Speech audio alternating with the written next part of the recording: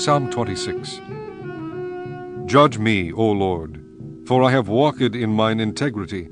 I have trusted also in the Lord, therefore I shall not slide. Examine me, O Lord, and prove me. Try my reins and my heart. For thy loving kindness is before mine eyes, and I have walked in thy truth.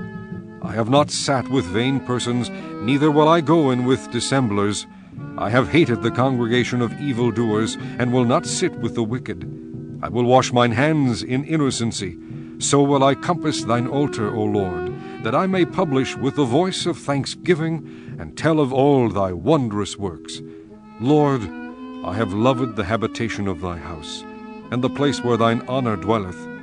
Gather not my soul with sinners, nor my life with bloody men, in whose hands is mischief, and their right hand is full of bribes. But as for me, I will walk in mine integrity. Redeem me, and be merciful unto me. My foot standeth in an even place. In the congregations will I bless the Lord.